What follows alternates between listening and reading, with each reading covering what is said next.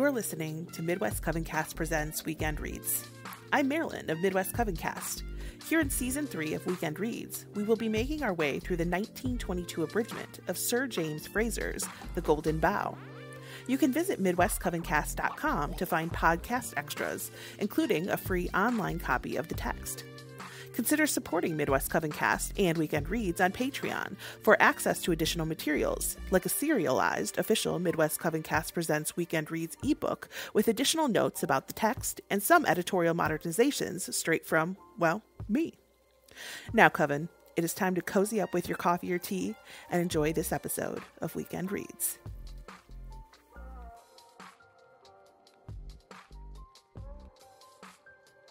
Chapter 16. Dianus and Diana. In this chapter, I propose to recapitulate the conclusions to which the inquiry has thus far led us, and drawing together the scattered rays of light to turn them on the dark figure of the priest of Nemi. We have found that at an early stage of society, men, ignorant of the secret processes of nature and of the narrow limits within which it is in our power to control and direct them, have commonly arrogated to themselves functions which in the present state of knowledge we should deem superhuman or divine. The illusion has been fostered and maintained by the same causes which begot it, namely, the marvelous order and uniformity with which nature conducts her operations. The wheels of her great machine revolving with a smoothness and precision which enable the patient observer to anticipate in general the season, if not the very hour, when they will bring round the fulfillment of his hopes or the accomplishment of his fears. The regularly recurring events of this great cycle, or rather series of cycles, soon stamp themselves even on the dull mind of the savage. He foresees them, and foreseeing them, mistakes the desired recurrence for an effect of his own will, and the dreaded recurrence for an effect of the will of his enemies. Thus, the springs which set the vast machine in motion, though they lie far beyond our ken, shrouded in a mystery which we can never hope to penetrate, appear to ignorant man to lie within his reach. He fancies he can touch them, and so work by magic art all manner of good to himself and evil to his foes. In time, the fallacy of this belief becomes apparent to him. He discovers that there are things he cannot do, pleasures which he is unable of himself to procure, pains which even the most potent magician is powerless to avoid. The unattainable good, the inevitable ill, are now ascribed by him to the action of invisible powers, whose favor is joy and life, whose anger is misery and death. Thus magic tends to be displaced by religion, and the sorcerer by the priest. At this stage of thought, the ultimate causes of things are conceived to be personal beings, many in number and often discordant in character, who partake of the nature and even of the frailty of man. Though their might is greater than his, and their life far exceeds the span of his ephemeral existence, their sharply marked individualities, their clear-cut outlines, have not yet begun, under the powerful solvent of philosophy, to melt and coalesce into that single unknown substratum of phenomena which, according to the qualities with which our imagination invests it, goes by one or other of the high-sounding names which the wit of man has devised to hide his ignorance. Accordingly, so long as men look on their gods as beings akin to themselves and not raised to an unapproachable height above them, they believe it to be possible for those of their own number who surpass their fellows to attain to the divine rank after death or even in life. Incarnate human deities of this latter sort may be said to halt midway between the age of magic and the age of religion.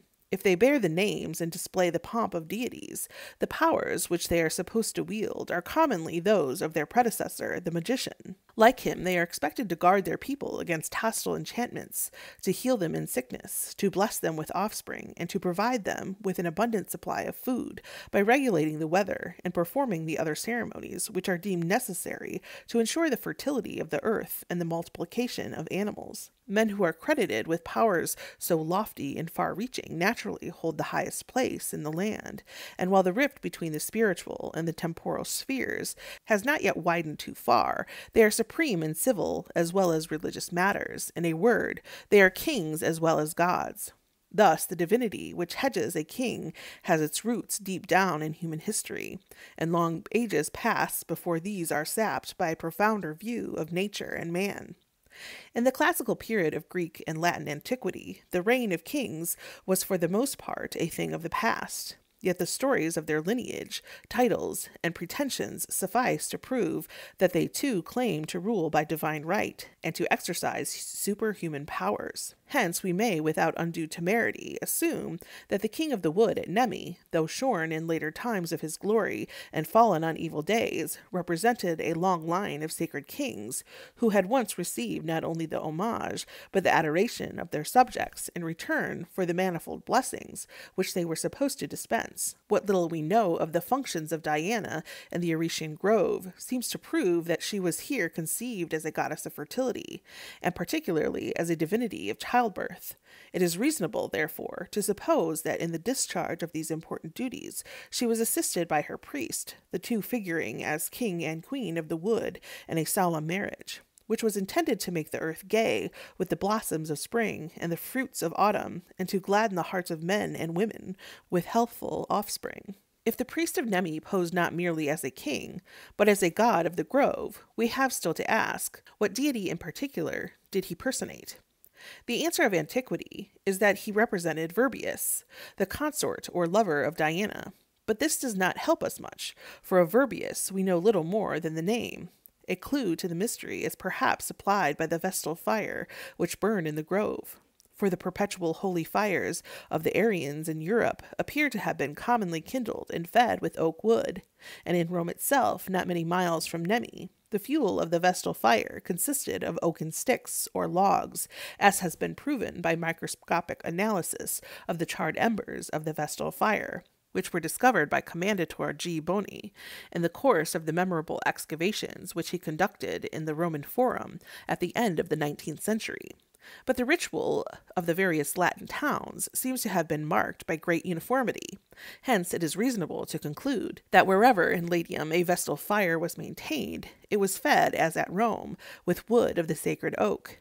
If this was so at Nemi, it becomes probable that the hallowed grove there consisted of a natural oak wood, and that therefore the tree which the king of the wood had to guard at the peril of his life was itself an oak.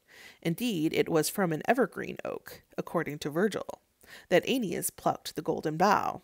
Now the oak was the sacred tree of Jupiter, the supreme god of the Latins. Hence it follows that the king of the wood, whose life was bound up in a fashion with an oak, personated no less a deity than Jupiter himself. At least the evidence, slight as it is, seems to point to this conclusion.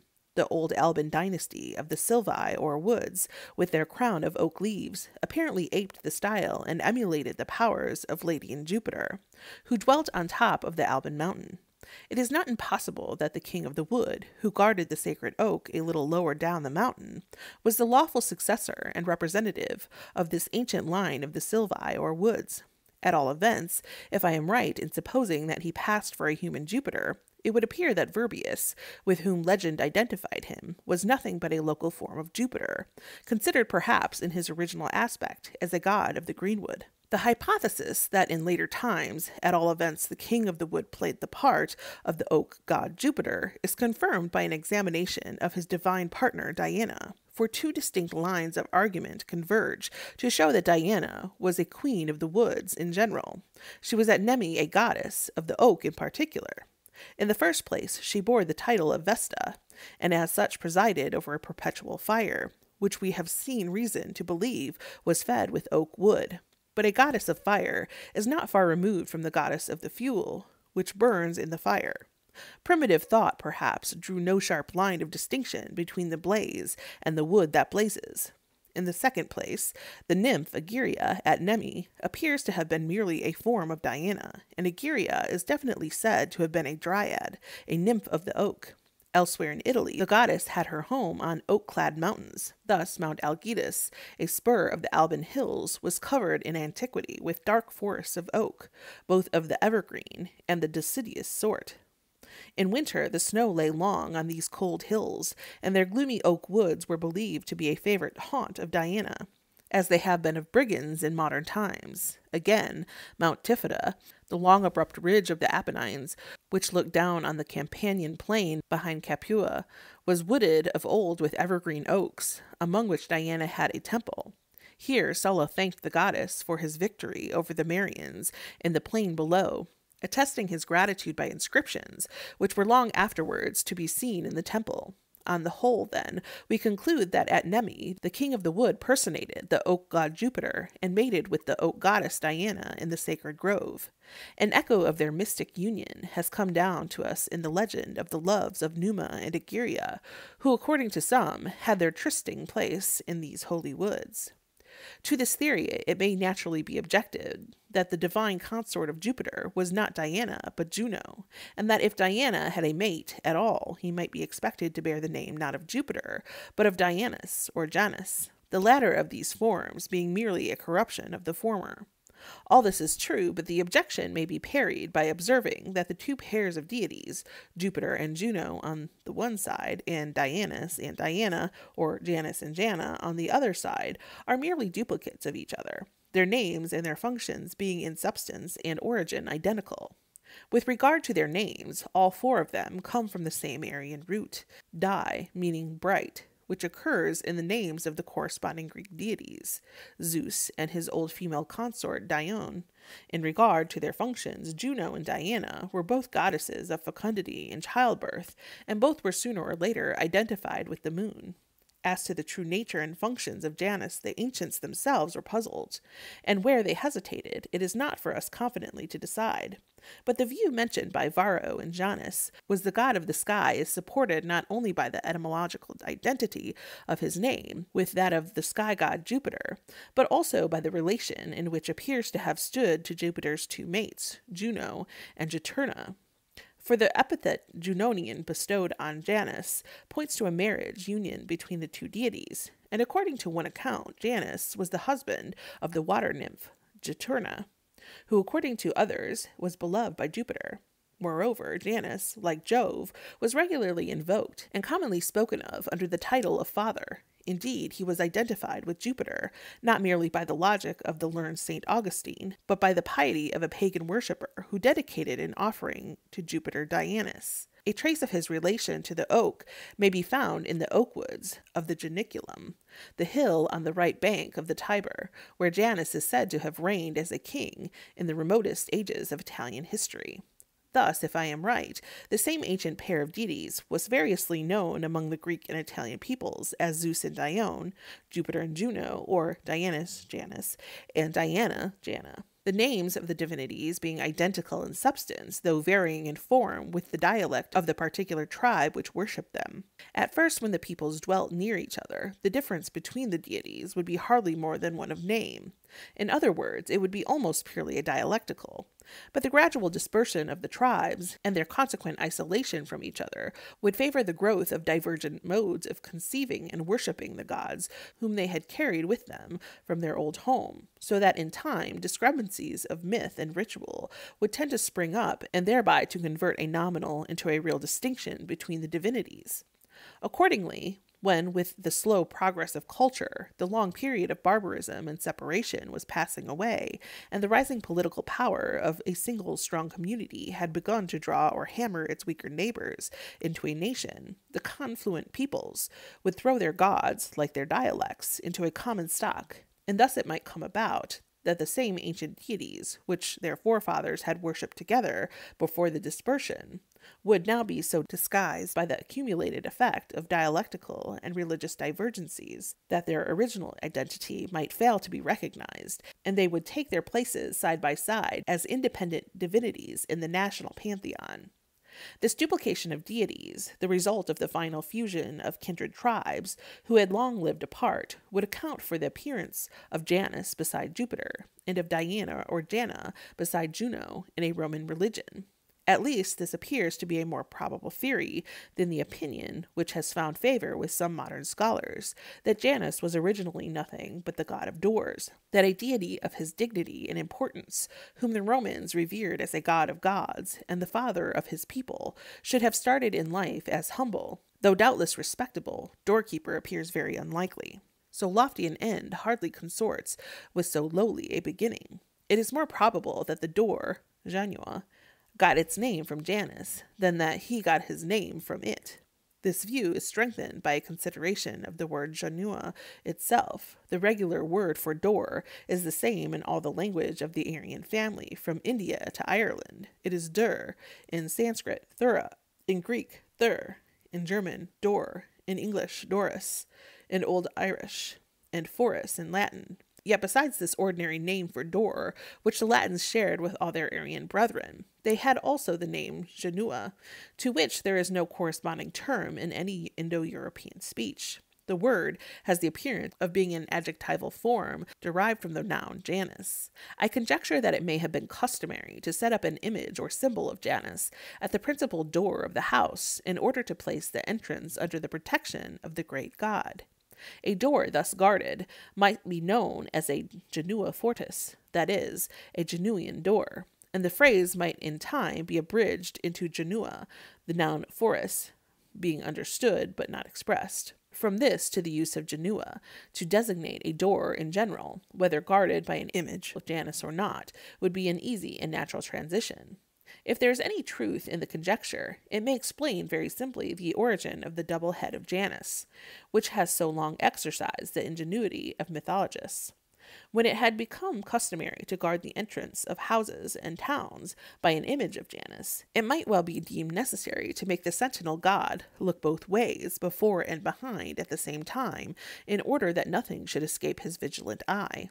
For if the divine watchman always faced in one direction, it is easy to imagine that mischief might have been wrought with impunity behind his back. This explanation of the double-headed Janus at Rome is confirmed by the double-headed idol, which the bush people in the interior of Suriname regularly set up as a guardian at the entrance of a village. The idol consists of a block of wood with a human face rudely carved on each side. It stands under a gateway composed of 2 uprights and a crossbar. Beside the idol generally lies a white rag intended to keep off the devil, and sometimes there is also a stick, which seems to represent a bludgeon or weapon of some sort. Further, from the crossbar hangs a small log, which serves the useful purpose of knocking on the head any evil spirit who might attempt to pass through the gateway.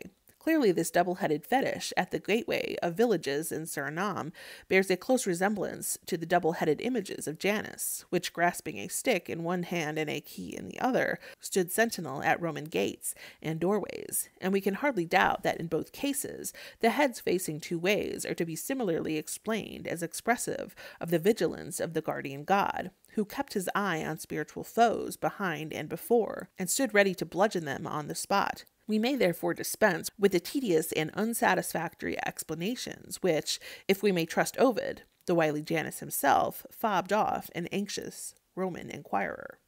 To apply these conclusions to the priest of Nemi, we may suppose that as the mate of Diana, he represented originally Dianus or Janus rather than Jupiter, but that the difference between these deities was of old merely superficial, going little deeper than the names and leaving practically unaffected the essential functions of the god as a power of the sky, the thunder, and the oak. It was fitting, therefore, that his human representative at Nemi should dwell, as we have seen reason to believe he did, in an oak grove.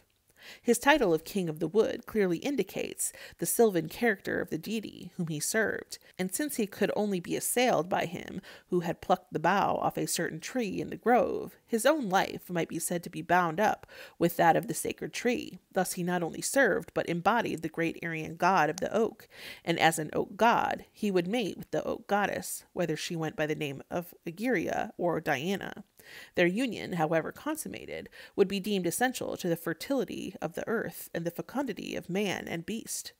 Further, as the oak god was also a god of the sky, the thunder, and the rain, so his human representative would be required, like many other divine kings, to cause the clouds to gather, the thunder to peal, and the rain to descend in due season, that the fields and orchards might bear fruit, and the pastures be covered with luxuriant herbage.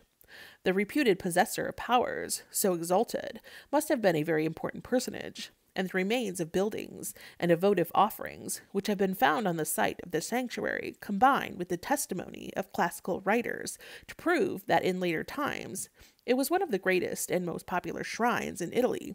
Even in the old days, when the Champagne country around was still parceled out among the petty tribes who composed the Latin League, the sacred grove is known to have been an object of their common reverence and care. And just as the kings of Cambodia used to send offerings to the mystic kings of fire and water far in the dim depths of the tropical forest, so we may well believe, from all sides of the broad Ladian plain, the eyes and footsteps of Italian pilgrims turned to the quarter where, standing sharply out against the faint blue line of the Apennines, or the deeper blue of the distant sea, the Alban mountain rose before them, the home of the mysterious priest of Nemi, the king of the wood.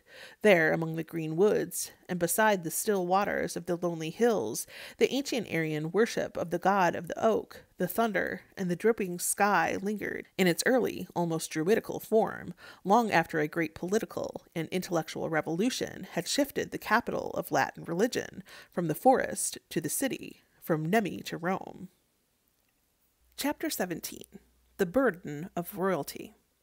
Subsection 1. Royal and Priestly Taboos.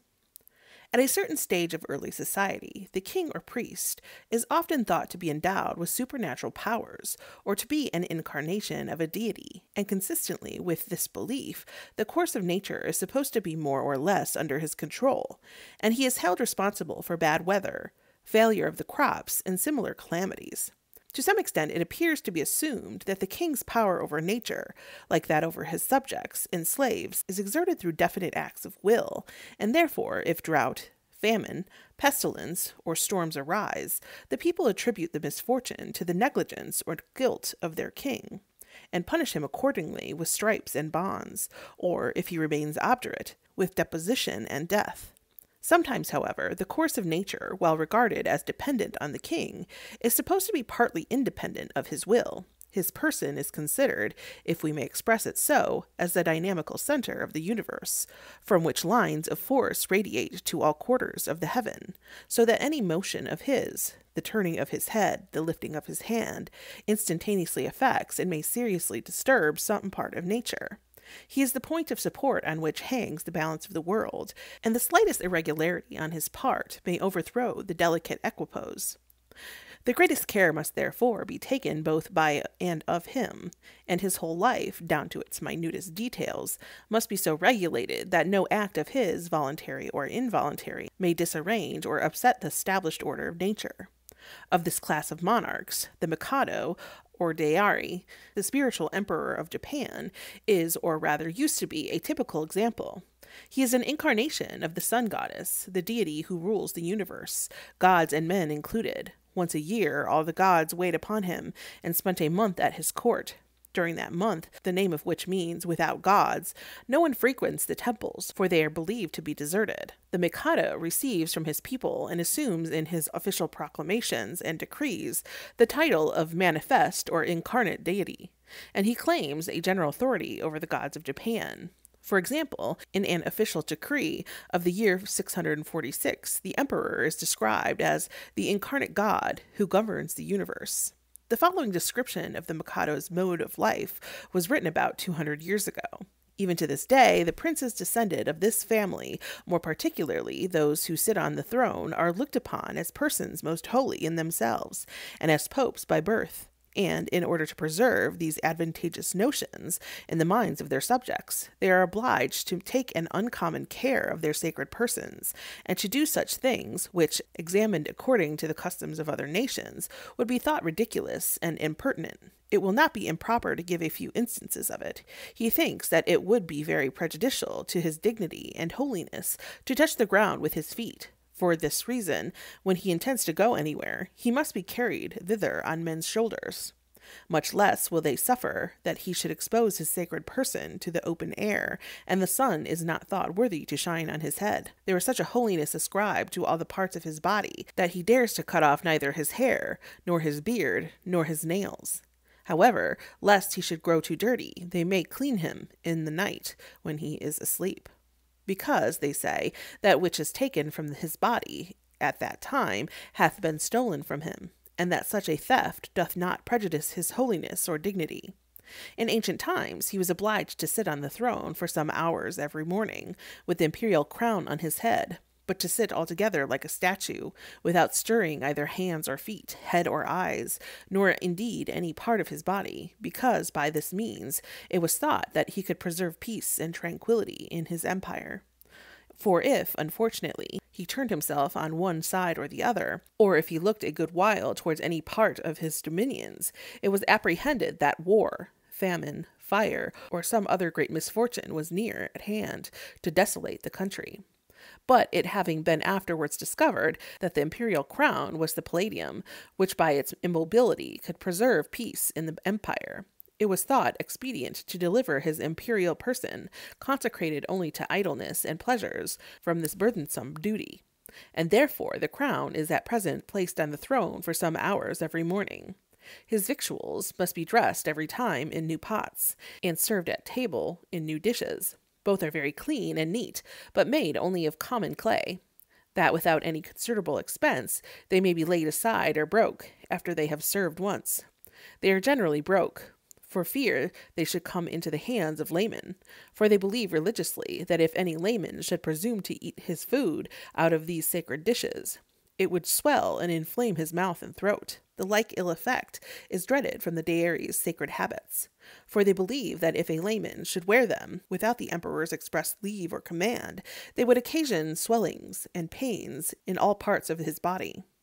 To the same effect, an earlier account of the Mikado says, it was considered as a shameful degradation for him even to touch the ground with his foot.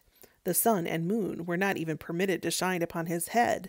None of the superfluities of the body were ever taken from him. Neither his hair, his beard, nor his nails were cut. Whatever he eat was dressed in new vessels. Similar priestly or rather divine kings are found at a lower level of barbarism on the west coast of Africa. At Shark Point, near Cape Padrone in Lower Guinea, lives the priestly king Kukulu, alone in a wood. He may not touch a woman, nor leave his house. Indeed, he may not even quit his chair, in which he is obliged to sleep sitting. For if he lay down, no wind would arise and navigation would be stopped. He regulates storms and in general maintains a wholesome and equable state of the atmosphere. On Mount Agu, in Togo, there lives a fetish or spirit called Bagba, who is of great importance for the whole of the surrounding country. The power of giving or withholding rain is ascribed to him, and he is lord of the winds, including the harmattan, the dry, hot wind which blows from the interior. His priest dwells in a house on the highest peak of the mountain, where he keeps the winds bottled up in huge jars. Applications for rain, too, are made to him, and he does a good business in amulets, which consist of the teeth and claws of leopards. Yet, though his power is great, and he is indeed the real chief of the land, the rule of the fetish forbids him ever to leave the mountain, and he must spend the whole of his life on its summit. Only once a year may he come down to make purchases in the market, but even then he may not set foot in the hut of any mortal man, and must return to his place of exile the same day. The business of government in the villages is conducted by subordinate chiefs, who are appointed by him. In the West African kingdom of Congo, there was a supreme pontiff called Chitome, or Chitombe, whom the people regarded as a god on earth and all-powerful in heaven. Hence, before they would taste the new crops, they offered him the first fruits, fearing that manifold misfortune would befall them if they broke this rule. When he left his residence to visit other places within his jurisdiction, all married people had to observe strict continence the whole time he was out, for it was supposed that any act of incontinence would prove fatal to him. And if he were to die a natural death, they thought that the world would perish, and the earth, which he alone sustained by his power and merit, would immediately be annihilated. Amongst the semi-barbarous nations of the New World, at the date of the Spanish conquest, there were found hierarchies or theocracies like those of Japan. In particular, the High Pontiff of the Zapotecs appears to have presented a close parallel to the Mikado. A powerful rival to the king himself, this spiritual lord governed Yopa, one of the chief cities of the kingdom, with absolute dominion. It is impossible, we are told, to overrate the reverence in which he was held. He was looked on as a god whom the earth was not worthy to hold, nor the sun to shine upon. He profaned his sanctity if he even touched the ground with his foot. The officers who bore his palanquin on their shoulders were members of the highest families. He hardly deigned to look on anything around him, and all who met him fell with their faces to the earth, fearing that death would overtake them if they saw even his shadow. A rule of continence was regularly imposed on the Zapotec priests, especially upon the High Pontiff, but on certain days in each year, which were generally celebrated with feasts and dances, it was customary for the high priest to become drunk. While in the state, seeming to belong neither to heaven nor to earth, one of the most beautiful of the virgins consecrated to the service of the gods was brought to him. If the child she bore him was a son, he was brought up as a prince of the blood, and the eldest son succeeded his father on the pontifical throne. The supernatural powers attributed to this pontiff are not specified, but probably they resembled those of the Mikado or the Chitome. Wherever, as in Japan and West Africa, it is supposed that the order of nature, and even the existence of the world, is bound up with the life of the king or priest, it is clear that he must be regarded by his subjects as a source both of infinite blessings and of infinite danger. On the one hand, the people have to thank him for the rain and sunshine, which foster the fruits of the earth, for the wind which brings ships to their coasts, and even for the solid ground beneath their feet. But what he gives he can refuse, and so close is the dependence of nature on his person, so delicate the balance of the system of forces whereof he is the center, that the least irregularity on his part may set up a tremor which shall shake the earth to its foundations. And if nature may be disturbed by the slightest involuntary act of the king, it is easy to conceive the convulsion which his death might provoke. The natural death of the Chitome, as we have seen, was thought to entail the destruction of all things. Clearly, therefore, out of a regard for their own safety, which might be imperiled by any rash act of the king, and still more by his death, the people will exact of their king or priest a strict conformity to those rules, the observance of which is deemed necessary for his own preservation, and consequently for the preservation of his people and the world. The idea that early kingdoms are despotisms, in which the people exist only for the sovereign, is wholly inapplicable to the monarchies we are considering. On the contrary, the sovereign in them exists only for his subjects. His life is only valuable so long as he discharges the duties of his position by ordering the course of nature for his people's benefit. So soon as he fails to do so, the care, the devotion, the religious homage which they had hitherto lavished on him cease and are changed into hatred and contempt. He is dismissed ignominiously, and may be thankful if he escapes with his life. Worshipped as a god one day, he is killed as a criminal the next. But in this charged behavior of the people, there is nothing capricious or inconsistent. On the contrary, their conduct is entirely of peace. If their king is their god, he is or should be also their preserver, and if he will not preserve them, he must make room for another who will. So long, however, as he answers their expectations, there is no limit to the care which they take of him, and which they compel him to take of himself. A king of this sort lives hedged in by a ceremonious etiquette, a network of prohibitions and observances, of which the intention is not to contribute to his dignity, much less to his comfort, but to restrain him from conduct which, by disturbing the harmony of nature, might involve himself, his people, and the universe in one common catastrophe. Far from adding to his comfort, these observances, by trammeling his every act, annihilate his freedom, and often render the very life, which is their object to preserve, a burden and sorrow to him. Of the supernaturally endowed kings of Loango, it is said that the more powerful a king is, the more taboos is he bound to observe. They regulate all his actions, his walking and his standing, his eating and drinking, his sleeping and waking. To these restraints, the heir to the throne is subject from infancy. But as he advances in life, the number of abstinences and ceremonies which he must observe increases, until at the moment that he ascends the throne, he is lost in the ocean of rites and taboos. In the crater of an extinct volcano, enclosed on all sides by grassy slopes, lie the scattered huts and yam fields of Riaba, the capital of the native king of Fernando Po. This mysterious being lives in the lowest depths of the crater, surrounded by a harem of 40 women, and covered, it is said, with old silver coins. Naked savage as he is, he yet exercises far more influence in the island than the Spanish governor at Santa Isabel. In him, the conservative spirit of the Bobies, or aboriginal inhabitants of the island, is, as it were, incorporate. He has never seen a white man, and, according to the firm conviction of all the Bobies, the sight of a pale face would cause his instant death. He cannot bear to look upon the sea. Indeed, it is said that he may never see it even in the distance, and that therefore he wears away his life with shackles on his legs in the dim twilight of his hut. Certain it is that he has never set foot on the beach. With the exception of his musket and knife, he uses nothing that comes from the whites. European cloth never touches his person, and he scorns tobacco, rum, and even salt. Among the Yu-speaking people of the Slave Coast, the king is at the same time high priest. In this quality, he was, particularly in former times, unapproachable by his subjects. Only by night was he allowed to quit his dwelling in order to bathe and so forth. None but his representative, the so-called visible king, with 3 chosen elders, might converse with him, and even they had to sit on an ox-hide, with their backs turned to him.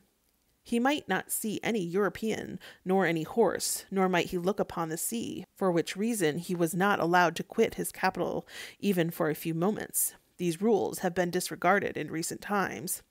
The king of Dahomey himself is subject to the prohibition of beholding the sea, and so are the kings of Loango and Great Andra in New Guinea. The sea is the fetish of the Ayos, to the northwest of Dahomey, and they and their king are threatened with death by their priests if ever they dare to look on it. It is believed that the king of Cayor in Senegal would infallibly die within the year if he were to cross a river or an arm of the sea. In Mashonaland, down to recent times, the chiefs would not cross certain rivers, particularly the Ruroqui and the Nyadiri, and the custom was still strictly observed by at least one chief within recent years. On no account would the chief cross the river. If it is absolutely necessary for him to do so, he is blindfolded and carried across with shouting and singing. Should he walk across, he will go blind or die, and certainly lose the chieftainship. So, among the Mahaflis and the Sakalavas in the south of Madagascar, some kings are forbidden to sail on the sea or to cross certain rivers. Among the Sakalavas, the chief is regarded as a sacred being, but he is held in leash by a crowd of restrictions, which regulate his behavior, like that of the Emperor of China. He can undertake nothing whatever, unless the sorcerers have declared the omens favorable. He may not eat warm food. On certain days he may not quit his hut, and so on. Among some of the hill tribes of Assam, both the headman and his wife have to observe many taboos in respect of food. Thus, they may not eat buffalo, pork, dog, fowl, or tomatoes. The headman must be chaste, the husband of one wife, and he must separate himself from her on the eve of a general or public observance of taboo. In one group of tribes, the headman is forbidden to eat in a strange village, and under no provocation whatever may he utter a word of abuse. Apparently, the people imagine that the violation of any of these taboos by a headman would bring down misfortune on the whole village. The ancient kings of Ireland, as well as the kings of the 4 provinces of Leinster, Munster, Connaught, and Ulster, were subject to certain quaint prohibitions or taboos, on the due observance of which the prosperity of the people of the country, as well as their own, was supposed to depend. Thus, for example, the sun might not rise on the king of Ireland in his bed at Tara, the old capital of Erin. He was forbidden to alight on Wednesday at Mabra, to traverse Maquillan after sunset, to incite his horse at Fancomer, to go in a ship upon the water the Monday after Beltane, May Day, and to leave the track of his army upon Athmena, the Tuesday after All Hallows. The king of Leinster might not go round Twathlehain left-hand wise on Wednesday, nor sleep between the Dother, daughter, and the Dublin, with his head inclining to one side, nor encamp for 9 days on the plains of Quallon, nor travel the road of Dublin on Monday, nor ride a dirty black-heeled horse across Magmastine. The king of Munster was prohibited from enjoying the feast of Loughlane from one Monday to another, from banqueting by night in the beginning of harvest before Gaim at Leitrega, from encamping for 9 days upon the Seir, and from holding a border meeting at Gabron. The king of Connaught might not conclude a treaty respecting his ancient palace of Cruachan, after making peace on All Hallows Day, nor go in a speckled garment, on a grey speckled steed to the heath of Dalkais, nor repair to an assembly of women at Sagais, nor sit in autumn on the sepulchre mounds of the wife of Maine, nor contend in running with the rider of a grey one-eyed horse at Athgalta, between 2 posts. The king of Ulster was forbidden to attend the horse fair at Rathline among the use of Dal Alarde, to listen to the fluttering of the flocks of birds of Lynn Salach after sunset, to celebrate the feast of the bull of Dare McDare, to go into Magcoba in the month of March, or to drink of the water of Bough Nemedy between two darknesses. If the kings of Ireland strictly observed these and many other customs, which were enjoined by immemorial usage, it was believed that they would never meet with mischance or misfortune, and would live for 90 years without experiencing the decay of old age, that no epidemic or mortality would occur during their reigns, and that the seasons would be favorable, and the earth yield its fruit in abundance. Whereas, if they set the ancient usages at naught, the country would be visited with plague, famine, and bad weather.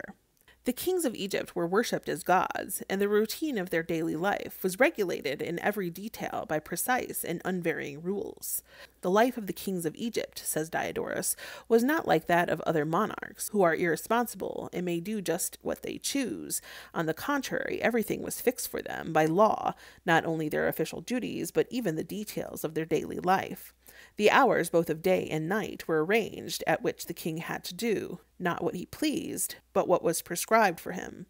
For not only were the times appointed at which he should transact public business or sit in judgment, but the very hours of his walking and bathing and sleeping with his wife, and, in short, performing every act of life, were all settled. Custom enjoined a simple diet. The only flesh he might eat was veal and goose, and he might only drink a prescribed quantity of wine. However, there is reason to think that these rules were observed, not by the ancient pharaohs, but by the priestly kings who reigned at Thebes and Ethiopia at the close of the 20th dynasty. On the taboos imposed on priests, we may see a striking example in the rules of life prescribed for the Flamen Dialis at Rome, who has been interpreted as a living image of Jupiter, or a human embodiment of the sky spirit. They were such as the following. The Flamen Dialis might not ride or even touch a horse, nor see an army under arms, nor wear a ring which was not broken, nor have a knot on any part of his garments. No fire, except a sacred fire, might be taken out of his house. He might not touch wheaten flour or leavened bread. He might not touch or even game a goat, a dog, raw meat, beans, and ivy. He might not walk under a vine. The feet of his bed had to be daubed with mud. His hair could be cut only by a free man, and with a bronze knife, and his hair nails, when cut, had to be buried under a lucky tree. He might not touch a dead body, nor enter a place where one has burned. He might not see work being done on holy days. He might not be uncovered in the open air. If a man in bonds were taken into his house, the captive had to be unbounded, and the cords had to be drawn up through a hole in the roof, and so let down into the street. His wife, the Flaminica, had to observe nearly the same rules, and others of her own besides. She might not ascend more than 3 steps of the kind of staircase called Greek at a certain festival. She might not comb her hair. The leather of her shoes might not be made from a beast that had died a natural death, but only from one that had been slain or sacrificed. If she heard thunder, she was tabooed till she had offered an expiatory sacrifice. Among the Grebo people of Sierra Leone, there is a pontiff who bears the title of Bodia, and has been compared, on somewhat slender grounds, to the high priest of the Jews. He is appointed in accordance with the behest of an oracle. At an elaborate ceremony of installation, he is anointed, a ring is put on his ankle as a badge of office, and the doorposts of his house are sprinkled with the blood of a sacrificed goat. He has charge of the public talismans and idols, which he feeds with rice and oil every new moon, and he sacrifices on behalf of the town to the dead and to demons. Nominally, his power is very great, but in practice it is very limited, for he dare not defy public opinion, and he is held responsible, even with his life, for any adversity that befalls the country. It is expected of him that he should cause the earth to bring forth abundantly, the people to be healthy, war to be driven far away, and witchcraft to be kept in abeyance. His life is trammeled by the observance of certain restrictions or taboos. Thus, he may not sleep in any house but his own official residence, which is called the anointed house, with reference to the ceremony of anointing him at inauguration. He may not drink water on the highway. He may not eat while a corpse is in the town, and he may not mourn for the dead. If he dies while in office, he must be buried at dead of night. Few may hear of his burial, and none may mourn for him when his death is made public. Should he have fallen a victim to the poison ordeal by drinking a decoction of sassywood, as it is called, he must be buried under a running stream of water. Among the Todas of southern India, the holy milkman, who acts as priest of the sacred dairy, is subject to a variety of irksome and burdensome restrictions during the whole time of his incumbency, which may last many years. Thus he must live at the sacred dairy, and may never visit his home or any ordinary village. He must be celibate. If he is married, he must leave his wife. On no account may any ordinary person touch the holy milkman or the holy dairy. Such a touch would so defile his holiness that he would forfeit his office. It is only on 2 days a week, namely Mondays and Thursdays, that a mere layman may even approach the milkman. On other days, if he has any business with him, he must stand at a distance, some say 1/4 of a mile, and shout his message across the intervening space. Further, the holy milkman never cuts his hair or pares his nails so long as he holds office. He never crosses a river by a bridge, but wades through a ford, and only certain fords. If a death occurs in his clan, he may not attend any of the funeral ceremonies, unless he first resigns his office and descends from the exalted rank of milkman to that of a mere common mortal. Indeed, it appears that in old days he had to resign the seals, or rather the pails, of office whenever any member of his clan departed his life. However, these heavy restraints are laid in their entirety only on milkmen of the very highest class. Subsection 2. Divorce of the spiritual from the temporal power. The burdensome observances attached to the royal or priestly office produced their natural effect. Either men refused to accept the office, which hence tended to fall into abeyance, or accepting it, they sank under its weight into spiritless creatures, cloistered recluses, from whose nerveless fingers the reins of government slipped into the firmer grasp of men who were often content to wield the reality of sovereignty without its name. In some countries, this rift in the supreme power deepened into a total and permanent separation of the spiritual and temporal powers, the old royal house retaining their purely religious functions, while the civil government passed into the hands of a younger and more vigorous race. To take examples, in a previous part of this work, we saw that in Cambodia it is often necessary to force the kingships of fire and water upon the reluctant successors, and that in Savage Island the monarchy actually came to an end because at last no one could be induced to accept the dangerous distinction. In some parts of West Africa, when the king dies, a family council is secretly held to determine his successor. He on whom the choice falls is suddenly seized, bound, and thrown into the fetish house, where he is kept in durance till he consents to accept the crown. Sometimes the heir finds means of evading the honor which it is sought to thrust upon him. A ferocious chief has been known to go about constantly armed, resolute to resist by force any attempt to set him on the throne. The savage Tims of Sierra Leone, who elect their king, reserve to themselves the right of beating him on the eve of his coronation, and they avail themselves of this constitutional privilege with such hearty goodwill that sometimes the unhappy monarch does not long survive his elevation to the throne. Hence, when the leading chiefs have a spite at a man and wish to rid themselves of him, they elect him king. Formerly, before a man was proclaimed king of Sierra Leone, it used to be the custom to load him with chains and thrash him. Then the fetters were knocked off, the kingly robe was placed on him, and he received in his hands the symbol of royal dignity, which was nothing but the axe of the executioner. It is not, therefore, surprising to read that in Sierra Leone, where such customs have prevailed, except among the Mandingos and Susis, few kings are natives of the countries they govern. So different are their ideas from ours that very few are solicitous of the honor, and competition is very seldom heard of. The Mikados of Japan seem early to have resorted to the expedient of transferring the honors and burdens of supreme power to their infant children, and the rise of the tycoons, long the temporal sovereigns of the country, is traced to the abdication of a certain Mikado in favor of his 3-year-old son.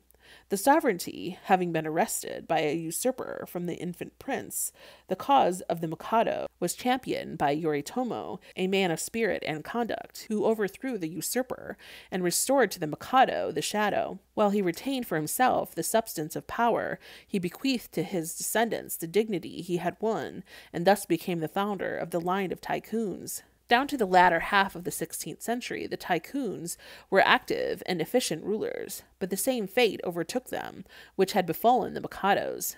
Enmeshed in the same inextricable web of custom and law, they degenerated into mere puppets, hardly stirring from their palaces, and occupied in a perpetual round of empty ceremonies, while the real business of government was managed by the Council of State. In Tonquin, the monarchy ran a similar course. Living like his predecessors in effeminacy and sloth, the king was driven from the throne by an ambitious adventurer named Mac, who, from a fisherman, had risen to be Grand Mandarin. But the king's brother, Tring, put down the usurper and restored the king, retaining, however, for himself and his descendants the dignity of general of all the forces. Thenceforth the kings, though invested with the title and pomp of sovereignty, ceased to govern. While they lived secluded in their palaces, all real political power was wielded by the hereditary generals. In Mangaya, a Polynesian island, religious and civil authority were lodged in separate hands, spiritual functions being discharged by a line of hereditary kings, while the temporal government was entrusted from time to time to a victorious war chief, whose investiture, however, had to be completed by the king. Similarly, in Tonga, besides the civil king, whose right to the throne was partly hereditary and partly derived from his warlike reputation and the number of his fighting men, there was a great divine chief who ranked above the king and the other chiefs in virtue of his supposed descent from one of the chief gods. Once a year, the first fruits of the ground were offered to him at a solemn ceremony, and it was believed that if these offerings were not made, the vengeance of the gods would fall in a signal manner on the people. Peculiar forms of speech, such as were applied to no one else, were used in speaking of him, and everything that he chanced to touch became sacred or tabooed.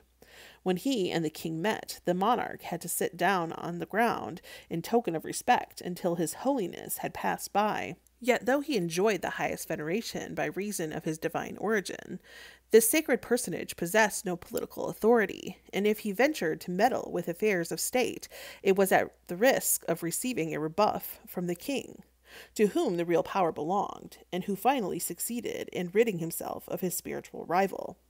In some parts of Western Africa, two kings reign side by side, a fetish or religious king and a civil king, but the fetish king is really supreme.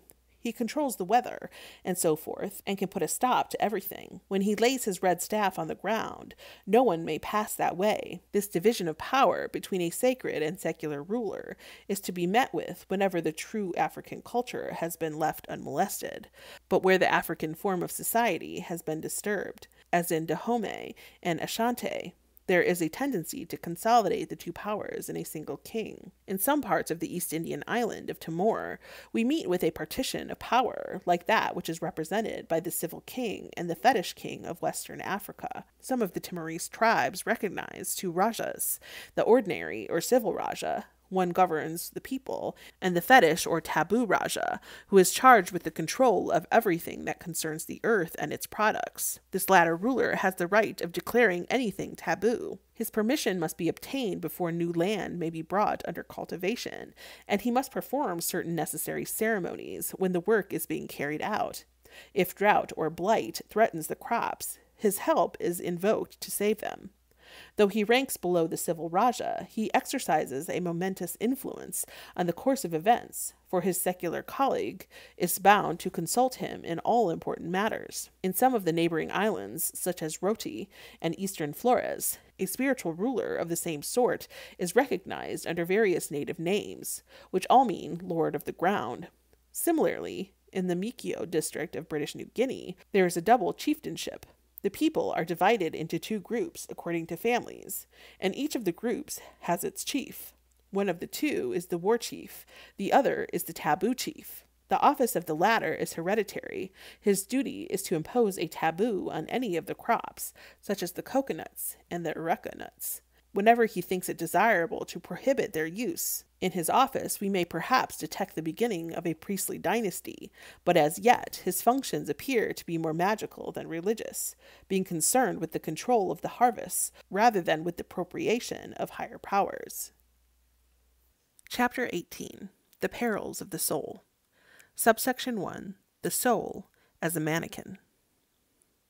The foregoing examples have taught us that the office of a sacred king or priest is often hedged in by a series of burdensome restrictions or taboos, of which a principal purpose appears to be to preserve the life of the divine man for the good of his people. But if the object of the taboos is to save his life, the question arises, how is their observance supposed to effect this end?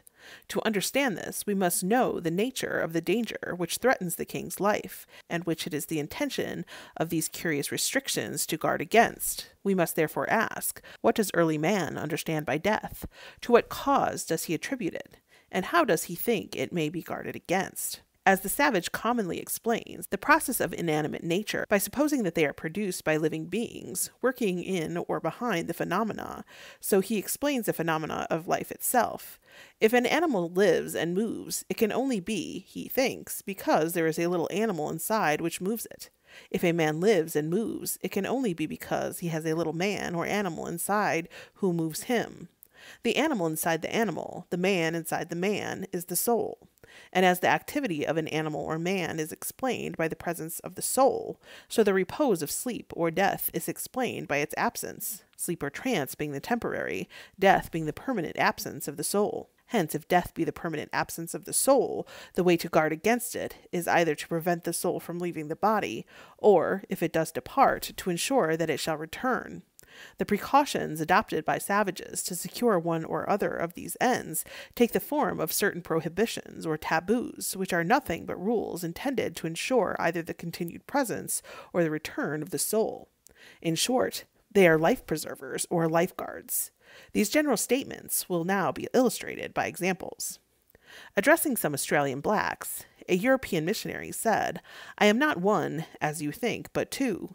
Upon they laughed. "You may laugh as much as you like," continued the missionary. "I tell you that I am two in one. This great body that you see is one. Within that there is another little one, which is not visible. The great body dies and is buried, but the little body flies away when the great one dies." To this, some of the blacks replied, "Yes, yes, we also are two. We also have a little body within the breast." On being asked where the little body went after death, some said it went behind the bush, others said it went into the sea, and some said they did not know. The Hurons thought that the soul had a head and body, arms and legs, in short, that it was a complete little model of the man himself. The Eskimo believe that the soul exhibits the same shape as the body it belongs to, but is of a more subtle and ethereal nature. According to the Nootkas, the soul has the shape of a tiny man. Its seat is the crown of the head. So long as it stands erect, its owner is hale and hearty, but when from any cause it loses its upright position, he loses his senses. Among the Indian tribes of the lower Frazer River, man is held to have 4 souls, of which the principal one has the form of a mannequin, while the other 3 are shadows of it. The Malays conceive the human soul as a little man, mostly invisible, and of the bigness of a thumb, who corresponds exactly in shape, proportion, and even in complexion to the man in whose body he resides. The mannequin is of a thin, unsubstantial nature, though not so impalpable but that it may cause displacement on entering a physical object, and it can flit quickly from place to place. It is temporarily absent from the body in sleep, trance, and disease, and permanently absent after death. So exact is this resemblance of the mannequin to the man, in other words, of the soul to the body, that, as there are fat bodies and thin bodies, so there are fat souls and thin souls. As there are heavy bodies and light bodies, long bodies and short bodies, so there are heavy souls and light souls, long souls and short souls.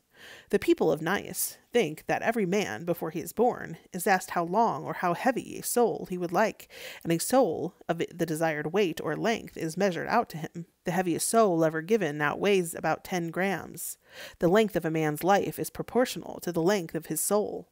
Children who die young had short souls. The Fijian conception of the soul as a tiny human being comes clearly out in the customs observed at the death of a chief among the Nikelo tribe. When a chief dies, certain men who are the hereditary undertakers call him, as he lies, oiled and ornamented, on fine mats, saying, "Rise, sir, the chief, and let us be going. The day has come over the land."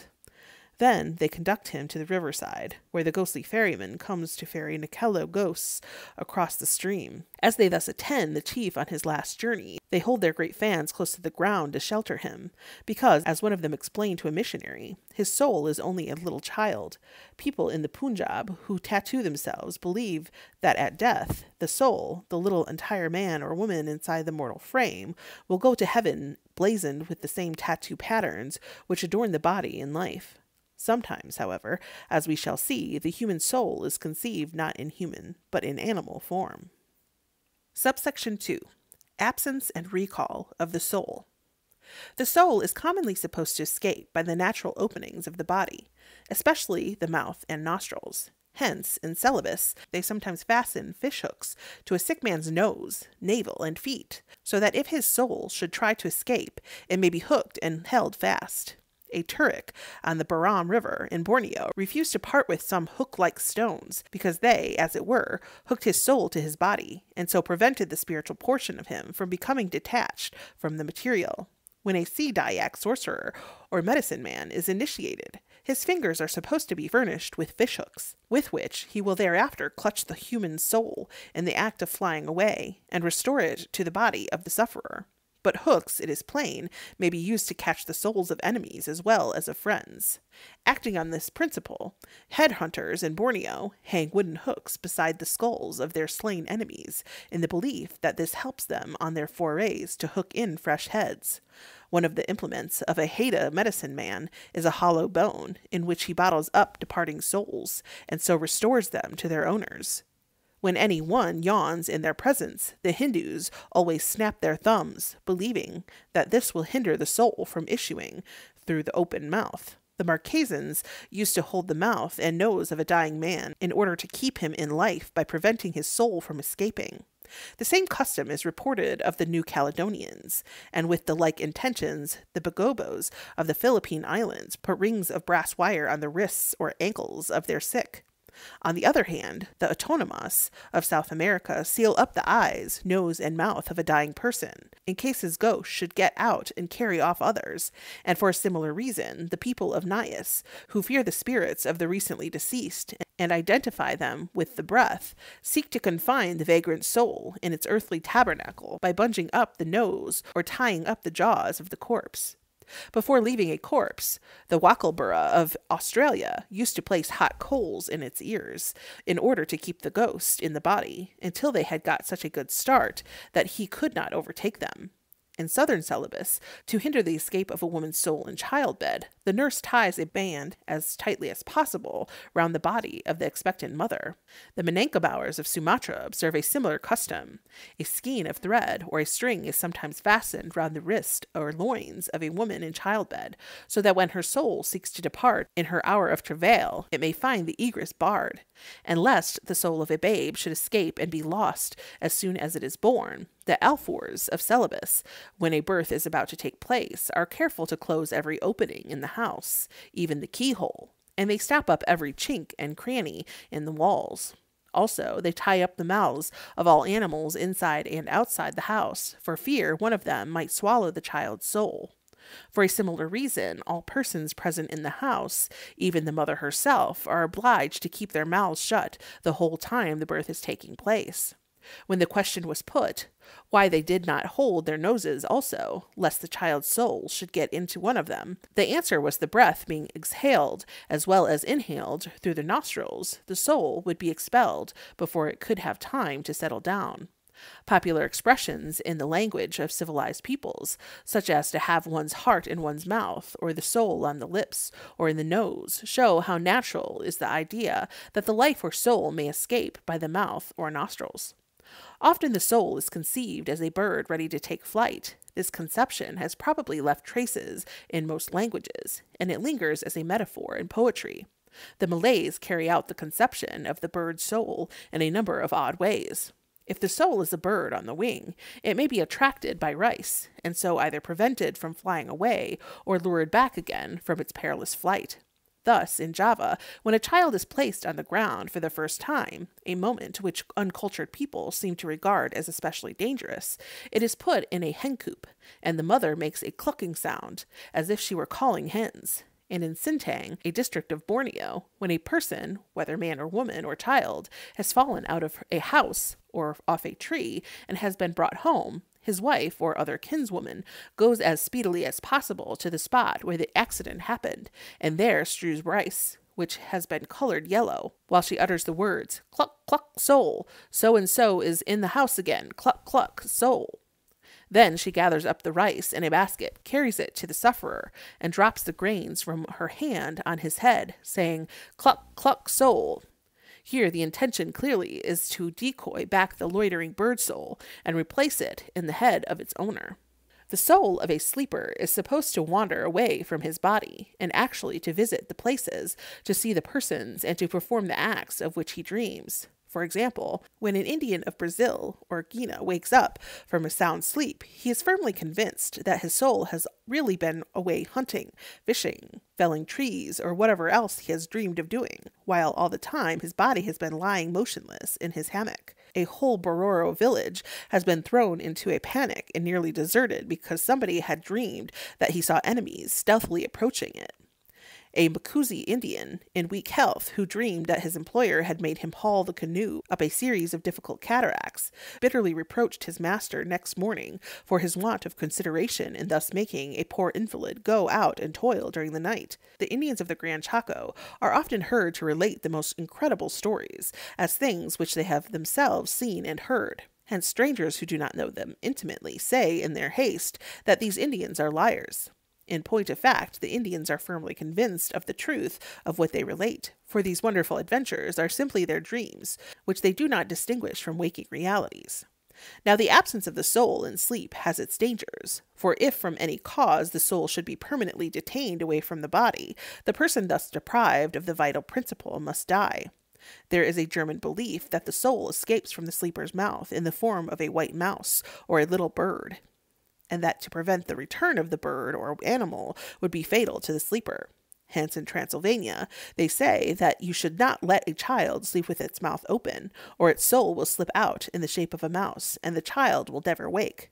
Many causes may detain the sleeper's soul. Thus, his soul may meet the soul of another sleeper, and the two souls may fight. If a Guinea individual wakens with sore bones in the morning, he thinks that his soul has been thrashing by another soul in sleep, or it may meet the soul of a person just deceased and be carried off by it. Hence, in the Aru Islands, the inmates of a house will not sleep the night after a death has taken place in it, because the soul of the deceased is supposed to be still in the house, and they fear to meet it in a dream. Again, the soul of the sleeper may be prevented by an accident or by physical force from returning to his body.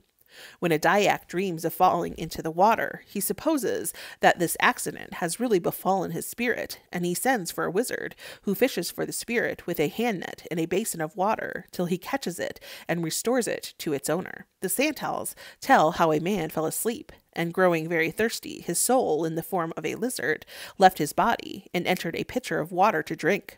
Just then, the owner of the pitcher happened to cover it, so the soul could not return to the body, and the man died. While his friends were preparing to burn the body, someone uncovered the pitcher to get water. The lizard thus escaped and returned to the body, which immediately revived. So the man rose up and asked his friends why they were weeping. They told him they thought he was dead, and were about to burn his body. He said he had been down a well to get water, but had found it hard to get out, and had just returned, so they saw it all. It is a common rule with primitive people not to waken a sleeper, because his soul is away and might not have time to get back. So, if the man wakened without his soul, he would fall sick. If it is absolutely necessary to rouse a sleeper, it must be done very gradually, to allow the soul time to return. A Fijian in Matuku, suddenly wakened from a nap by somebody treading on his foot, has been heard bawling after his soul and imploring it to return.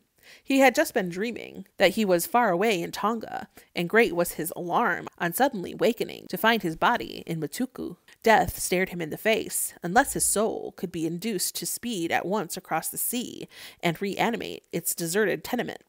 The man would probably have died of fright if a missionary had not been at hand to allay his terror. Still more dangerous is it, in the opinion of primitive man, to move a sleeper or alter his appearance. For if this were done, the soul, on its return, might not be able to find or recognize its body, and so the person would die. The Minangkabauers deem it highly improper to blacken or dirty the face of a sleeper, lest the absent soul should shrink from re-entering a body thus disfigured.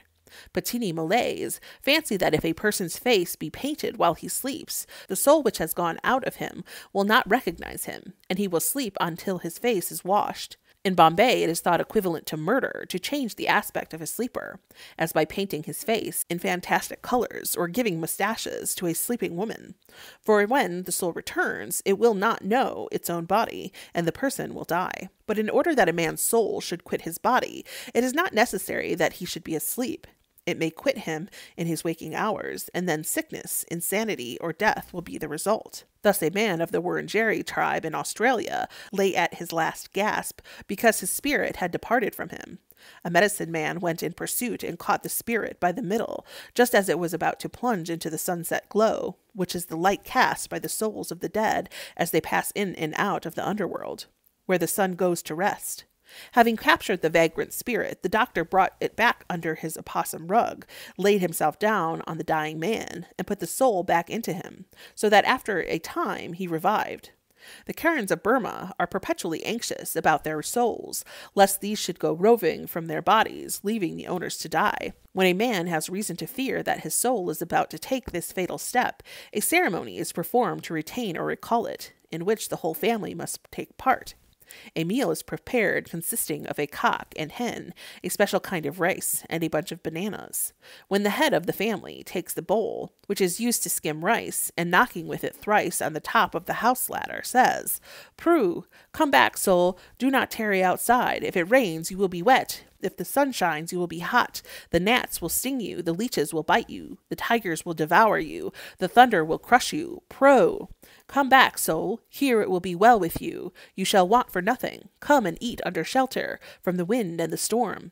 After that, the family partakes of the meal, and the ceremony ends with everybody tying their right wrist with a string which has been charmed by a sorcerer. Similarly, the Lolos of southwestern China believe that the soul leaves the body in chronic illness. In that case, they read a sort of elaborate litany, calling on the soul by name and beseeching it to return from the hills, the vales, the rivers, the forests, the fields, or from wherever it may be staying.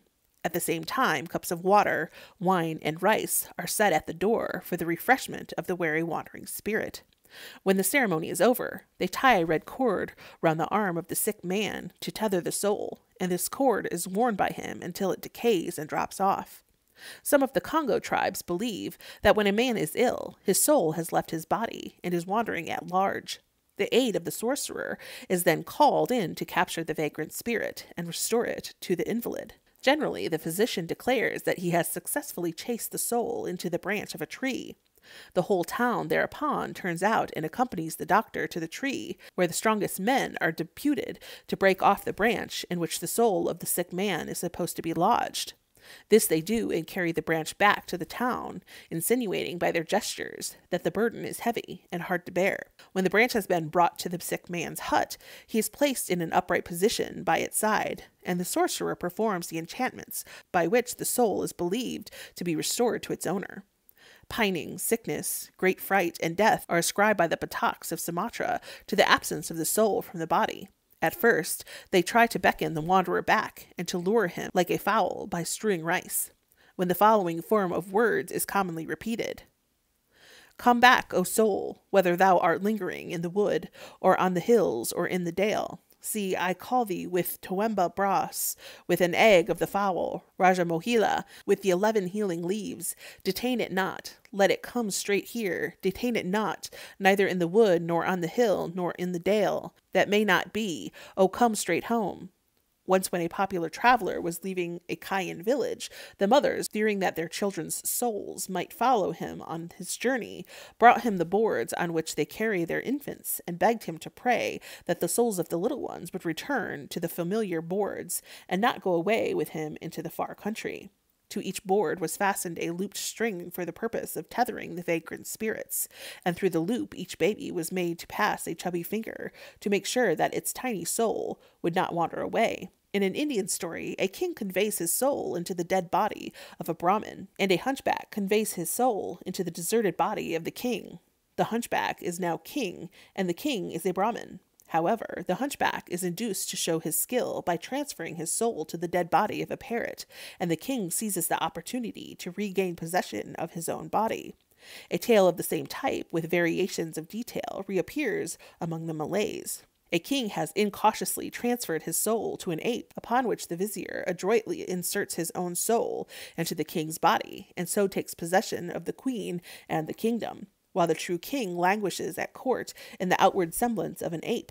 But one day the false king, who played for high stakes, was watching a combat of rams, and it happened that the animal on which he had laid his money fell down dead. All efforts to restore animation proved unavailing, till the false king, with the instinct of a true sportsman, transferred his own soul to the body of the deceased ram, and thus renewed the fray. The real king, in the body of the ape, saw his chance, and with great presence of mind darted back into his own body, which the vizier had rashly vacated. So he came to his own again, and the usurper in the ram's body met with the fate he richly deserved. Similarly, the Greeks told how the soul of Hermodamus of Clazomenae used to quit his body and roam far and wide, bringing back intelligence of what he had seen on his rambles to his friends at home. Until one day, when his spirit was abroad, his enemies contrived to seize his deserted body and committed it to the flames. The departure of the soul is not always voluntary. It may be extracted from the body against its will by ghosts, demons, or sorcerers. Hence, when a funeral is passing the house, the parents tie their children with a special kind of string to a particular part of the house, lest the souls of the children should leave their bodies and go into the corpse which is passing. The children are kept tied in this way until the corpse is out of sight, and after the corpse has been laid in the grave, but before the earth has been shoveled in, the mourners and friends range themselves round the grave, each with a bamboo split lengthwise in one hand and a little stick in the other. Each man thrusts his bamboo into the grave, and drawing the stick along the groove of the bamboo, points out to his soul that in this way it may easily climb up out of the tomb. While the earth is being shoveled in, the bamboos are kept out of the way, lest the soul should be in them, and so should be inadvertently buried with the earth as it is being thrown into the grave. And when the people leave the spot, they carry away the bamboos, begging their souls to come with them. Further, on returning from the grave, each cairn provides himself with 3 little hooks made of branches of trees, and calling his spirit to follow him. At short intervals, as he returns, he makes a motion as if hooking it, and then thrusts the hook into the ground. This is done to prevent the soul of the living from staying behind with the soul of the dead. When the Carol Bataks have buried somebody and are filling in the grave, a sorceress runs about beating the air with a stick. This she does in order to drive away the souls of the survivors, for if one of these souls happens to slip into the grave and be covered up with earth, its owner would die. In Uea, one of the Loyalty Islands, the souls of the dead seem to have been credited with the power of stealing the souls of the living. For when a man was sick, the soul doctor would go with a large troop of men and women to the graveyard. Here the men played on flutes, and the women whistled softly to lure the soul home. After this had gone on for some time, they formed in procession and moved homewards, the flutes playing and the women whistling all the way, while they led back the wandering soul and drove it gently along with open palms. On entering the patient's dwelling, they commanded the soul in a loud voice to enter his body. Often the abduction of a man's soul is set down to demons. Thus fits and convulsions are generally ascribed by the Chinese to the agency of certain mischievous spirits who love to draw men's souls out of their bodies. At Amoy, the spirits who serve babies and children in this way rejoice in the high-sounding titles of celestial agencies bestriding galloping horses, and literary graduates residing halfway up in the sky. When an infant is writhing in convulsions, the frightened mother hastens to the roof of the house, and waving about a bamboo pole to which one of the child's garments is attached, cries out several times, "My child, so-and-so, come back, return home." Meantime, another inmate of the house bangs away at a gong in the hope of attracting the attention of the strayed soul, which is supposed to recognize the familiar garment and to slip into it. The garment containing the soul is then placed on or beside the child, and if the child does not die, recovery is sure to follow, sooner or later. Similarly, some Indians catch a man's lost soul in his boots and restore it to his body by putting his feet into them. In the Moluccas, when a man is unwell, it is thought that some devil has carried away his soul to the tree, mountain, or hill where he, the devil, resides. A sorcerer having pointed out the devil's abode, the friends of the patient carry thither cooked rice, fruit, fish, raw eggs, a hen, a chicken, a silken robe, gold armlets, and so forth. Having set out the food in order, they pray, saying, "We come to offer to you, O devil, this offering of food, clothes, gold, and so on. Take it and release the soul of the patient for whom we pray. Let it return to his body, and he who now is sick shall be made whole." Then they eat a little, and let the hen loose as a ransom for the soul of the patient. Also, they put down the raw eggs, but the silken robe, the gold, and the armlets they take home with them. As soon as they are come to the house, they place a flat bowl containing the offerings, which have been brought back, at the sick man's head, and say to him, "Now is your soul released, and you shall fare well, and live to gray hairs on the earth." Demons are especially feared by persons who have just entered a new house. Hence, at a housewarming, among the Alfours of Manasseh in Celebes, the priest performs a ceremony for the purpose of restoring their souls to the inmates. He hangs up a bag at the place of sacrifice, and then goes through a list of the gods. There are so many of them that this takes him the whole night through without stopping. In the morning he offers the gods an egg and some rice. By this time the souls of the household are supposed to be gathered in the bag. So the priest takes the bag, and holding it on the head of the master of the house, says, "Here, you have your soul. Go, soul, tomorrow away again." He then does the same, saying the same words to the housewife and all the other members of the family. Amongst the same Alfours, one way of recovering a sick man's soul is to let down a bowl by a belt out of a window, and fish for the soul till it is caught in the bowl and hauled up. And among the same people, when a priest is bringing back a sick man's soul, which he has caught in a cloth, he is preceded by a girl holding the large leaf of a certain palm over his head as an umbrella to keep him and the soul from getting wet, in case it should rain, and he is followed by a man brandishing a sword to deter other souls from any attempt at rescuing the captured spirit. Sometimes the lost soul is brought back in a visible shape. The Salish or Flathead Indians of Oregon believe that a man's soul may be separated for a time from his body without causing death, and without the man being aware of his loss. It is necessary, however, that the lost soul should be soon found and restored to its owner, or he will die. The name of the man who has lost his soul is revealed in a dream to the medicine man, who hastens to inform the sufferer of his loss. Generally, a number of men have sustained a like loss at the same time. All their names are revealed to the medicine man, and all employ him to recover their souls. The whole night long, these soulless men go about the village from lodge to lodge, dancing and singing. Towards daybreak, they go into a separate lodge, which is closed up so as to be totally dark.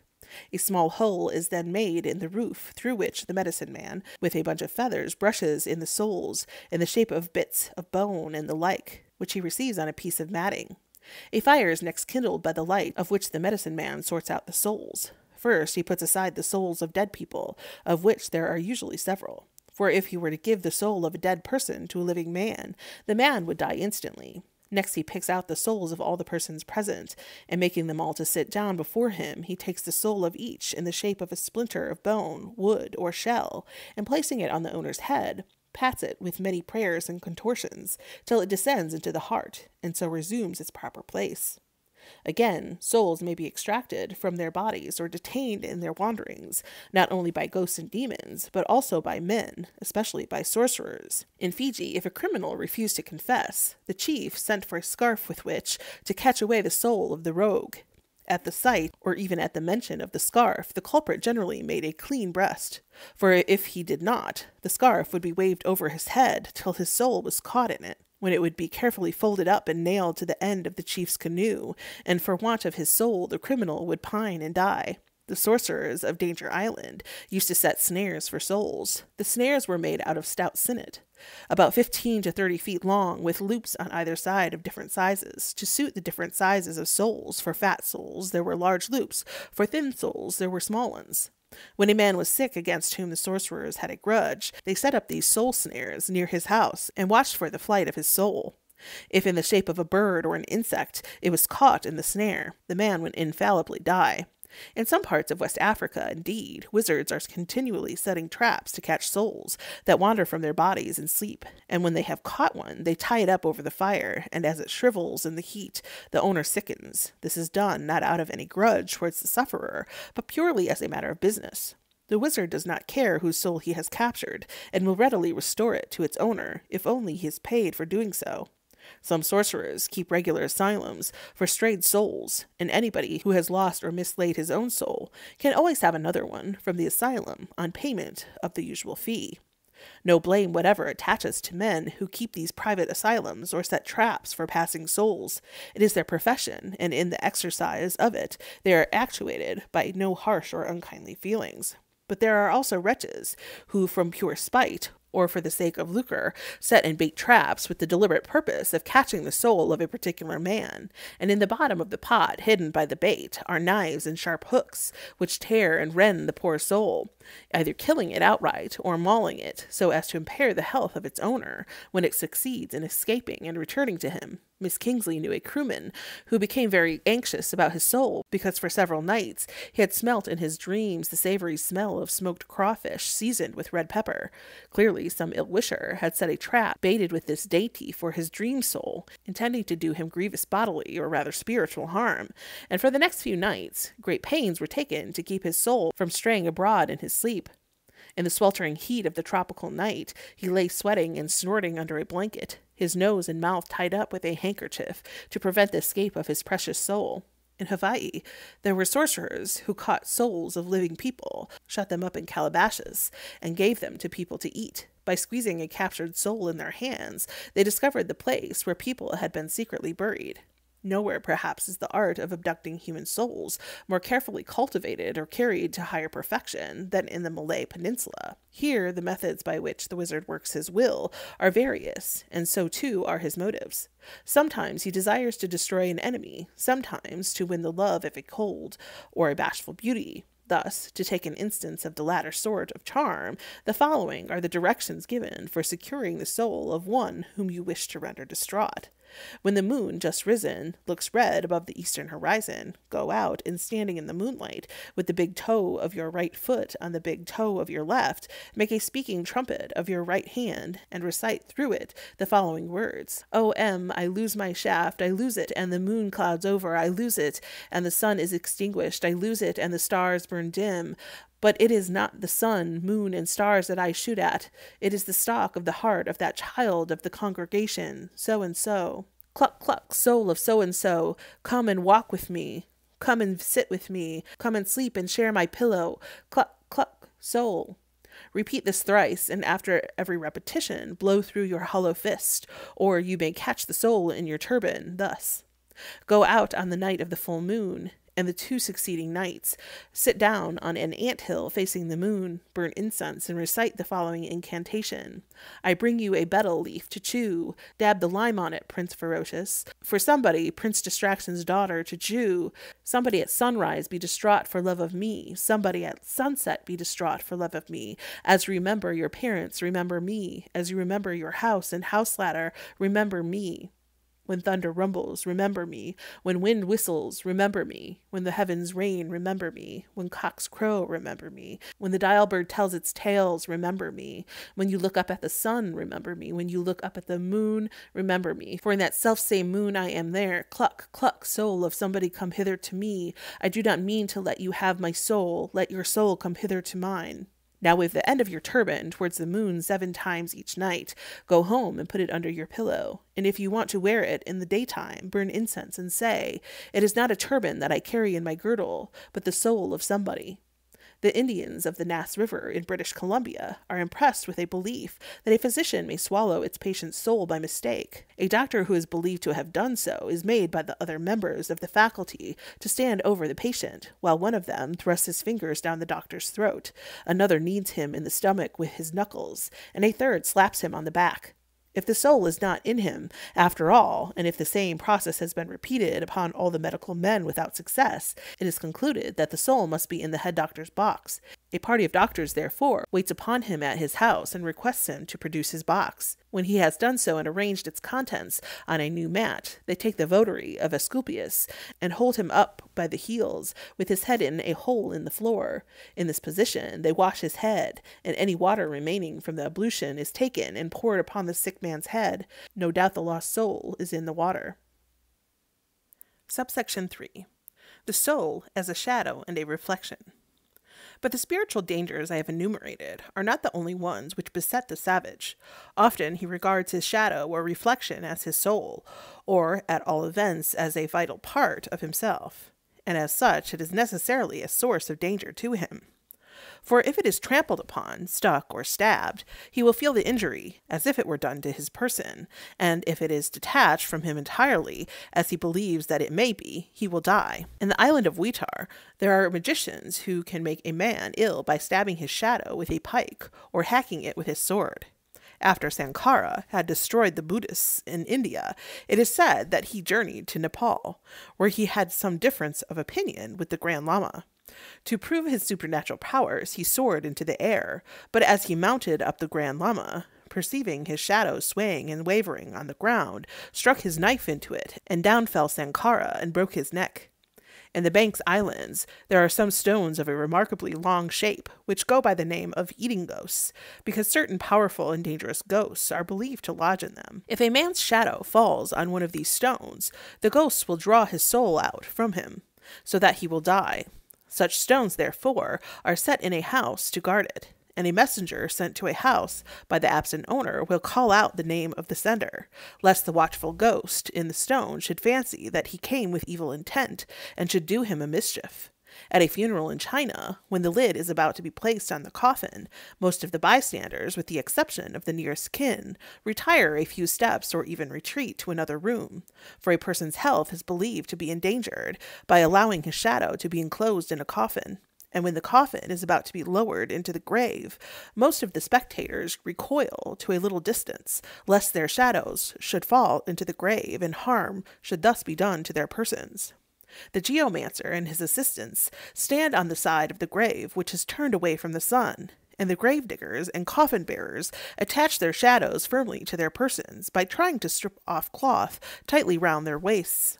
Nor is it human beings alone who are thus liable to be injured by means of their shadows. Animals are to some extent in the same predicament. A small snail, which frequents the neighborhood of the limestone hills in Perak, is believed to suck the blood of cattle through their shadows. Hence the beasts grow lean and sometimes die from loss of blood. The ancients suppose that in Arabia, if a hyena trod on a man's shadow, it deprived him of the power of speech and motion, and that if a dog standing on a roof in the moonlight cast a shadow on the ground and a hyena trod on it, the dog would fall down as if dragged with rope.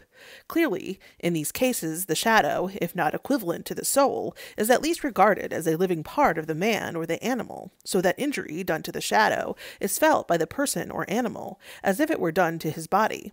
Conversely, if the shadow is a vital part of a man or an animal, it may under certain circumstances be as hazardous to be touched by it as it would be to come into contact with the person or animal. Hence the savage makes it a rule to shun the shadow of certain persons, whom for various reasons he regards as sources of dangerous influence. Amongst the dangerous classes he commonly ranks mourners and women in general, but especially his mother-in-law. The Shuswap Indians think that the shadow of a mourner falling upon a person would make him sick. Amongst the Kurnai of Victoria, novices at initiation were cautioned not to let a woman's shadow fall across them, as this would make them thin, lazy, and stupid. An Australian native is said to have once nearly died of fright because the shadow of his mother-in-law fell on his legs as he lay asleep under a tree. The awe and dread with which the untutored savage contemplates his mother-in-law are amongst the most familiar facts of anthropology. In the Yuin tribes of New South Wales, the rule which forbade a man to hold any communication with his wife's mother was very strict. He might not look at her, or even in her direction. It was a ground of divorce if his shadow happened to fall on his mother-in-law. In that case, he had to leave his wife, and to return to her parents. In New Britain, the native imagination fails to conceive the extent and nature of the calamities which would result from a man's accidentally speaking to his wife's mother. Suicide of one or both would probably be the only course open to them. The most solemn form of oath a New Briton can take is, "Sir, if I am not telling the truth, I hope I may shake hands with my mother-in-law," where the shadow is regarded as so intimately bound up with the life of the man that its loss entails debility or death. It is natural to expect that its diminution should be regarded with solicitude and apprehension, as betokening a corresponding decrease in the vital energy of its owner. In Amboyna and Uliase, 2 islands near the equator, where necessarily there is little or no shadow cast at noon, the people make it a rule not to go out of the house at midday, because they fancy that by doing so a man may lose the shadow of his soul. The Mangyans tell a mighty warrior, Tukatawa, whose strength waxed and waned with the length of his shadow. In the morning, when his shadow fell longest, his strength was greatest, but as the shadow shortened towards noon, his strength ebbed with it, till exactly at noon it reached its lowest point. Then, as the shadow stretched out in the afternoon, his strength returned. A certain hero discovered the secret of Tukatawa's strength, and slew him at noon. The savage Basesis of the Malay Peninsula fear to bury their dead at noon, because they fancy that the shortness of their shadows at that hour would sympathetically shorten their own lives. Nowhere, perhaps, does the equivalence of the shadow to the life or soul come out more clearly than in some customs practiced to this day in southeastern Europe. In modern Greece, when the foundation of a new building is being laid, it is the custom to kill a cock, a ram, or a lamb, and to let its blood flow on the foundation stone, under which the animal is afterwards buried.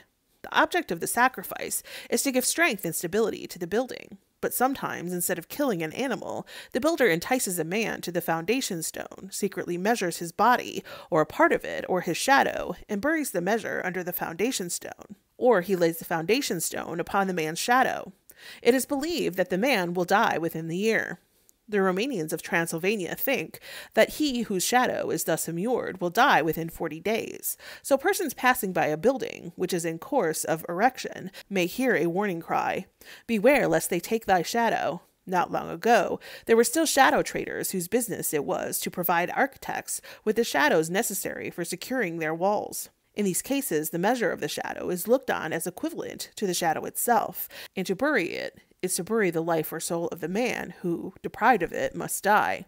Thus, the custom is a substitute for the old practice of immuring a living person in the walls or crushing him under the foundation stone of a new building in order to give strength and durability to the structure, or more definitely, in order that the angry ghost may haunt the place and guard it against the intrusion of enemies. As some peoples believe a man's soul to be in his shadow, so other or the same peoples believe it to be in his reflection in water or a mirror.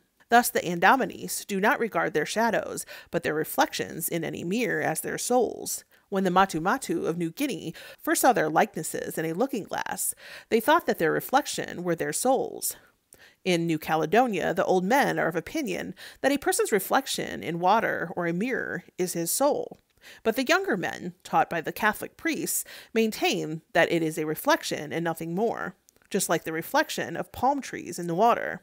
The reflection soul, being external to the man, is exposed to much the same dangers as the shadow soul. The Zulus will not look into a dark pool because they think there is a beast in it, which will take away their reflections, so that they die. The Basutos say that crocodiles have the power of thus killing a man by dragging his reflection under water. When one of them dies suddenly, and from no apparent cause, his relatives will allege that a crocodile must have taken his shadow some time when he crossed a stream. In Saddle Island, Melanesia, there is a pool into which if anyone looks, he dies. The malignant spirit takes hold upon his life by means of his reflection on the water. We can now understand why it was a maxim, both in ancient India and ancient Greece, not to look at one's reflection in water, and why the Greeks regarded it as an omen of death if a man dreamed of seeing himself so reflected. They feared that the water spirits would drag the person's reflection or soul under water, leaving him soulless to perish. This was probably the origin of the classical story of the beautiful Narcissus, who languished and died through seeing his reflection in the water. Further, we can now explain the widespread custom of covering up mirrors or turning them to the wall after a death has taken place in the house. It is feared that the soul, projected out of the person in the shape of his reflection in the mirror, may be carried off by the ghost of the departed, which is commonly supposed to linger about the house till the burial. The custom is thus exactly parallel to the Aru custom of not sleeping in a house after a death for fear that the soul, projected out of the body in a dream, may meet the ghost and be carried off by it. The reason why sick people should not see themselves in a mirror, and why the mirror in a sick room is therefore covered up, is also plain. In time of sickness, when the soul might take flight so easily, it is particularly dangerous to project it out of the body by means of the reflection in a mirror. The rule is therefore precisely parallel to the rule observed by some peoples of not allowing sick people to sleep, for in sleep the soul is projected out of the body, and there is always a risk that it may not return. As with shadows and reflections, so with portraits, they are often believed to contain the soul of the person portrayed. People who hold this belief are naturally loath to have their likeness taken, for if the portrait is the soul, or at least a vital part of the person portrayed, whoever possesses the portrait will be able to exercise a fatal influence over the original of it. Thus, the Eskimo of Bering Strait believe that persons dealing in witchcraft have the power of stealing a person's shade, so that without it he will pine away and die. Once at a village on the lower Yukon River, an explorer had set up his camera to get a picture of the people as they were moving about among their houses. While he was focusing the instrument, the headman of the village came up and insisted on peeping under the cloth. Being allowed to do so, he gazed intently for a minute at the moving figures on the ground glass, then suddenly withdrew his head and bawled at the top of his voice to the people, "He has all of your shades in this box." A panic ensued among the group, and in an instant they disappeared helter-skelter into their houses. The Tepehuanes of Mexico stood in mortal terror of the camera, and 5 days' persuasion was necessary to induce them to pose for it. When at last they consented, they looked like criminals about to be executed. They believed that by photographing people, the artist could carry off their souls and devour them at his leisure moments.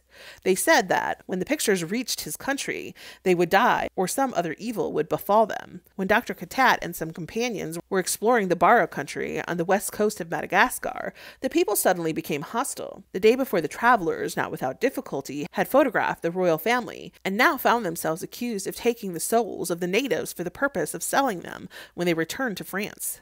Denial was vain. In compliance with the custom of the country, they were obliged to catch the souls, which were then put into a basket and ordered by Dr. Katat to return to their respective owners. Some villagers in Sikkim portrayed a lively horror and hid away whenever the lens of a camera, or the evil eye of the box, as they called it, was turned on them. They thought it took away their souls with their pictures, and so put it in the power of the owner of the pictures to cast spells on them, and they alleged that a photograph of the scenery blighted the landscape.